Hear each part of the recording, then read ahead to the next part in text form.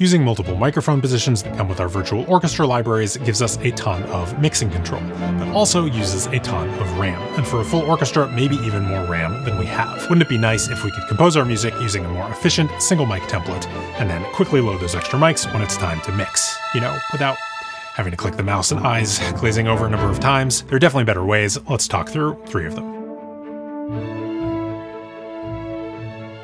Hey everyone, my name is Eric. I'm a composer and software engineer, and this channel goes deep into the tech behind film, TV, and game scoring.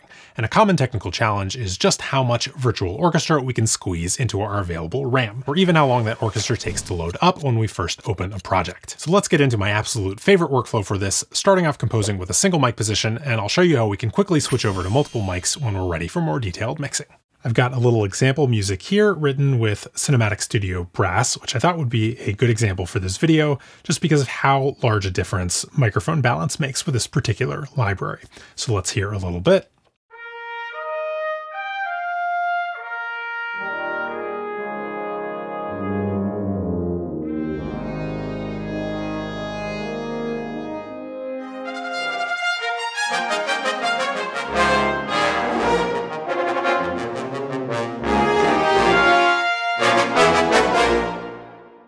Now there's a lot that I really love about the sound that we're getting, especially the tone and natural slurred legato transitions we get in the trumpets, trombones, and tuba. But there's one thing that really jumps out at me, and that's just how upfront everything is, a little closer than I'm really naturally comfortable with. Now the library is called Cinematic Studio Brass, not Cinematic Epic Symphony Hall Brass, but I do usually like a little more of a symphonic brass space, sounding like it's coming from the back of a concert hall. There are certainly some mixing, especially EQ and spatial tools that we could use to try and achieve this, but I think at least 50% of the battle is in microphone placement and balance. It's not too much we can do about placement with an already recorded sample library, but we can certainly tweak the volume balances. So let's say I'm finished with the composition stage. How quickly can I get those additional mic signals loaded into this project? So solution number 1, and the easiest technique that I'm aware of here, relies on Vienna Ensemble Pro. Now don't jump away just yet if you're not a user, because we're going to spend the most time on this one talking through a few important things like automating mic position volumes and loudness balancing, where those same exact principles will apply to the other 2 solutions. I'll explain the nuance afterward, but let's see the actual changeover workflow first. Oh, and my assistant here is going to race us using the manual approach. So I will save and close this DAW project. Then in Vienna Ensemble Pro, I can load this server preset that I've already made. Wait for it to load, which still can be a good time to go grab a coffee. There we go. Then I'll reopen this DAW project. Flip down here to enable this mic position automation, which we'll talk about in just a minute. Now I can hit play.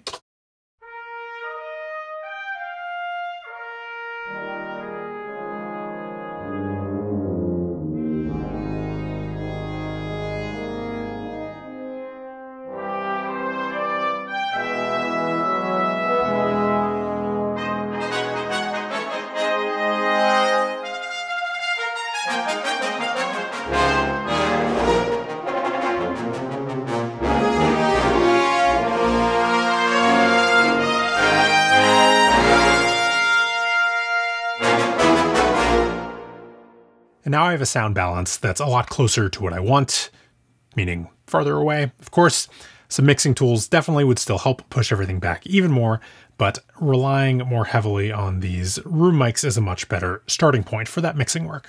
And that took way fewer clicks than having to individually open every single contact instance, go channel by channel and click on all these right mic positions. Still not instantaneous, but it's a lot easier to hit one button, go grab a quick coffee, and then have your orchestra ready to go than to have to sit there and do all this drudgery every single time. Oh, hey, how's the manual process going? It's worth saying, in a lot of libraries, the default mix signal might already have the perfect balance of sound for what we're going for. In the same series, for example, Cinematic Studio Strings, I think benefits a lot less from tweaking individual mic positions. And the easiest way to solve this whole workflow challenge is to not have to change anything in the first place. But back to Cinematic Studio Brass, let's break this down a little bit more.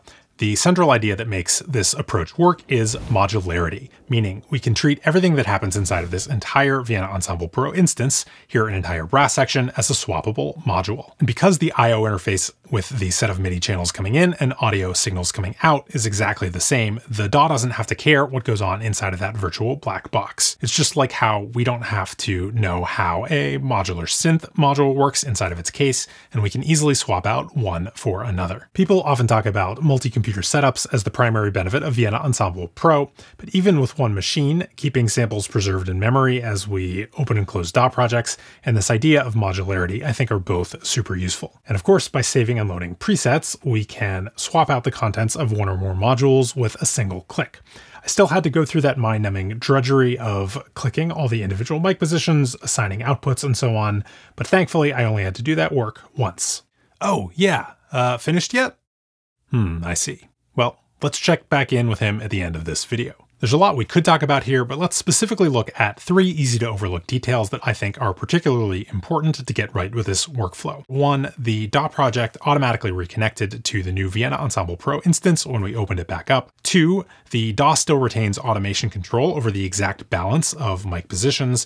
And 3, the loudness stayed basically the same. It didn't get a lot louder or quieter when we switched to a new set of mics. And the first trick is to not change this name of the VE Pro instance across your different presets. What I used to do was put some sort of name like multi-mic or the particular mic position in the instance name, but that added an extra step of in the DAW having to reconnect each plugin to its corresponding instance with a different name. So by keeping the name identical, the DAW should automatically reconnect for us. One subtlety I'll just quickly mention here is that this all works best in what's called decoupled mode.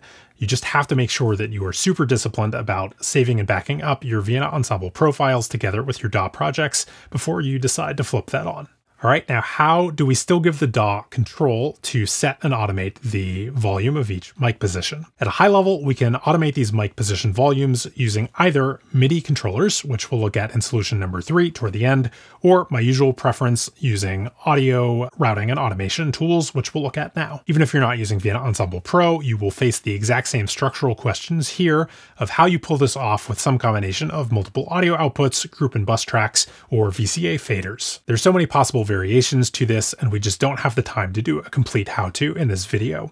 I do want to show, though, structurally how my end result actually works, and along the way, if anything doesn't make sense, feel free to drop me a question below, and I'm happy to provide some more detail. But basically, I configure each Kontakt sample player instance to have 3 separate audio outputs, which I then route each one of these 3 mic signals to. And instead of having to mix down all of the main close and ambient mics across the whole library with group or bus tracks, we can just use VCA faders to automate the individual outputs in tandem. In VE Pro, these folders work very similar to track stacks in Logic, where this built-in VCA fader will automate the volume of everything contained inside that folder without having to mix it all down to a bus. And the main trick here is just dragging and dropping these separate mic signal audio outputs from each plugin instance into these different folders. So we still get individual audio outputs for every instrument, but we can control the mic balance within each instrument and across all the instruments by having the DAW automate those VCA faders. And back in the DAW, I can save whatever balance of mic positions I want along with every DAW project file and not have to change the Vienna Ensemble Pro templates to do that. Which brings us to the last detail here. How do we make sure the transition from one mic to multiple doesn't completely screw up how loud each instrument sounds? This process works best when you have some real music to balance with. And when you first set up a library, I highly recommend writing 30 seconds or so of music like I've done here. That's for a bunch of reasons. For one, just to make sure you're happy with everything before you start making multiple versions of that setup, but it also helps with things like loudness balancing. So I usually like to start off with my single mic template. In this case, I'll use this default mix signal as my reference. Cubase has this built-in LUFS loudness meter, but there are definitely free plugins out there to do the same thing if you don't already have one handy. You could even use RMS metering. Just please don't use digital peaks because they give you basically zero useful information about how loud something is. With this reset, I play through this excerpt. So that comes out to an integrated loudness of minus 16.8 LUFS. And what I want to do is make the multi-mic version match that same loudness. Now I'll swap in the multi-mic version with the balance that I had originally dialed in and repeat this measurement test. So this measured a little bit quieter, which means I have to raise the whole thing by 1.3 dB, which I can just add to these mic signals individually.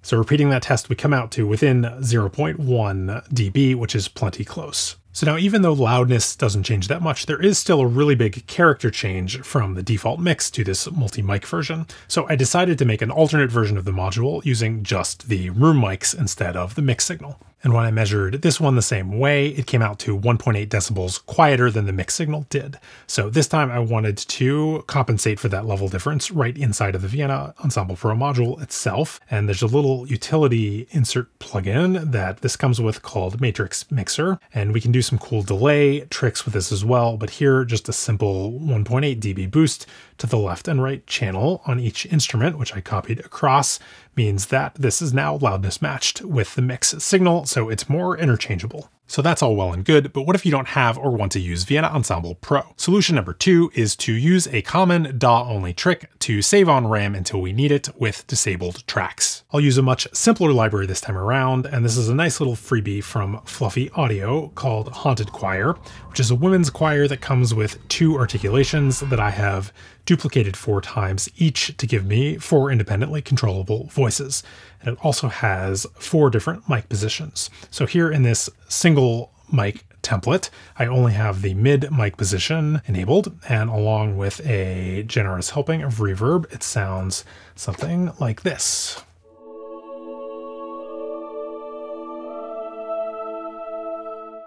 And then down in this second folder, I have an identical set of tracks, which is currently disabled. And I had copied the original set down, configured it to enable all 4 mic positions, and then disabled everything so that nothing is loaded into RAM until we are ready for it.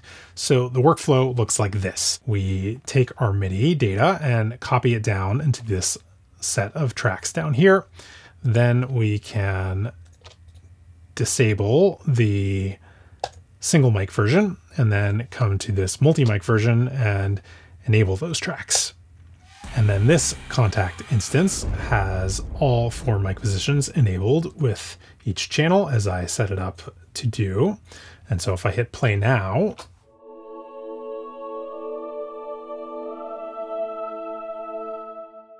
we hear all 4 mic signals, which honestly is nowhere near as dramatic a difference as we had with Cinematic Studio Brass. Really, it sort of sounds like a thicker sound, like we have more singers in the choir, if anything, but we could certainly tilt the sound balance towards more of the close mics if we wanted a different character. Friendly reminder, if you just jumped ahead to this chapter, that you may want to go back and watch some of the Vienna Ensemble Pro solution, because we talked about mic position automation and loudness matching, which both apply the same exact way in this scenario. The downsides here are having to move your MIDI data around, and if you decide to make changes to one template, you have to remember to copy those back into the other version.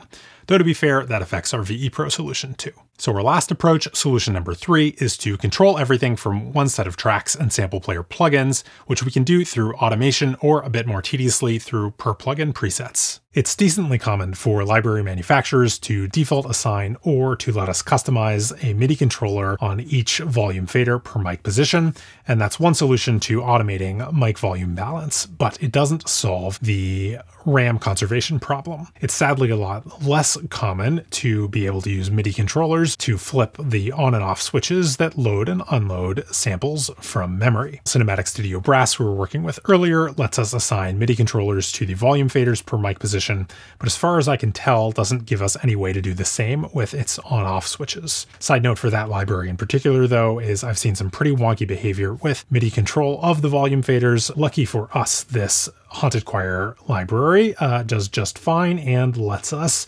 assign MIDI control to the on-off switches as well. So these are the MIDI controllers that I have assigned to those on-off switches and volume faders. And I'll show you at the very beginning of this project, I have these little MIDI parts that just initialize MIDI controllers to particular values. The first one of these sets things like the mod wheel and expression, main volume, and so on. Not really related to mic positions, but I break out the controllers around mic positions separately so that I can toggle on the behavior that I want. And it's easiest to see what this is doing with the old school list-based editor. So here I have assignments for each of those MIDI controllers, and you can see I just have the on switch for 82, which is this mid mic on and off, so that's flipped on. And then this one controls the volume level for that. And so the workflow this time, I can just toggle on a different set of initialization rules, which I can do with the mute tool here in one move in Cubase. And then this multi-mic version, unsurprisingly, flips on all 4 mic signals and sets appropriate levels for them. So now as soon as I play this back,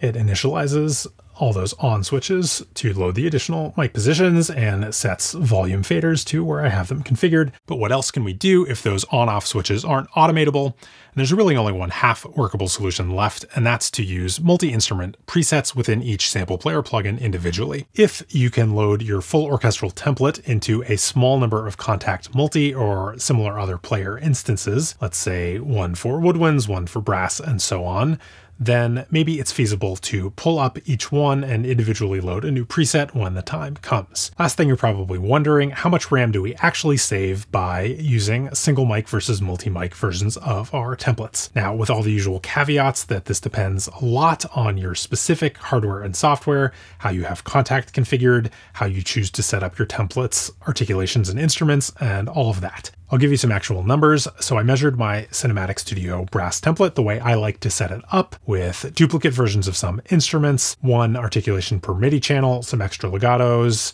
all that good stuff. And the single mic version of this template clocks in at already whopping 25 gigabytes of RAM versus the multi-mic version at 32.5 gigs of RAM. So that's 7.5 gigs difference between the two. You'll notice the multi-mic version is not 3 times the amount of RAM, which means that a lot of what we're dealing with here is the kind of other stuff that's happening inside of Kontakt itself, but that's still 7.5 gigabytes that I could do other things with. Now, if I was more sane and had a simple setup with 1 instrument and all the articulations in 1 MIDI channel, no duplicate instruments, then this comes in at a much more reasonable 7 gigabytes for the single mic version and 14.5 gigabytes for the multi-mic. And I'm glad that it's exactly the same 7.5 gigabyte difference between the two, which means it is just those extra sample headers that we're loading for the new mic positions that makes the difference. But this is just for a brass section, right? When we multiply that up to the other sections in the orchestra, talking about a significant chunk of RAM. Final thing I'll note is that even if you have enough RAM to just flat out load the full multi-mic orchestral template in one go, you may still find some benefit in composing first on the more streamlined version. Because with your multi-mic one, you might still hit some performance problems, your CPU and storage drives having to do a lot more work to move all that extra sample memory around, especially in the busier, fast-moving 2D sections of a piece. Oh right, finally finished? So that only took you 27 minutes. Now just do the other sections. Oh, wait, meant to tell you, that cue had some picture changes, so could you just do that again on the latest Conform project? So those were 3 general approaches to composing with a more streamlined template and then loading additional mic positions as quickly as we can when it comes time to mix. Flexibility and modularity of the Vienna Ensemble Pro solution here makes it my favorite choice, and again, those are benefits even on a single computer setup. Some point soon, I plan to make a deeper dive video into setting up modules in VE Pro, and when I do, I'll try to remember to toss that up this way. Until then, we'll have to leave it to the fates and/or YouTube algorithm. Thanks everyone for watching. Happy scoring.